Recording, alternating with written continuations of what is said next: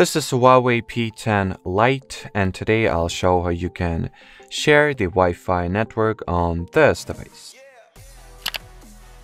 The first step is to launch settings. Here, open the wireless and networks category. Next, go for the Wi-Fi here. Connect your phone to whatever Wi-Fi network you would like to share, like this one, let's say. And then tap on it on this network.